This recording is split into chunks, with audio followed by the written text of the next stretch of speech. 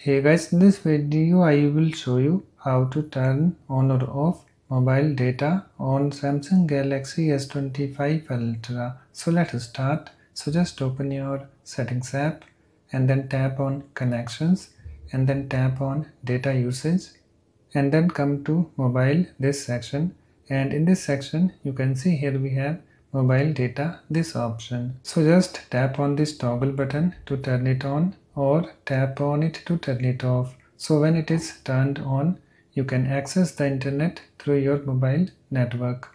And guys, there is another way by which you can do it. So let me show you. So let me turn it off first. Okay, so just come to your home screen and then swipe down from the top right corner of the screen to open the quick settings panel, and then come to this upward and downward arrow, this option.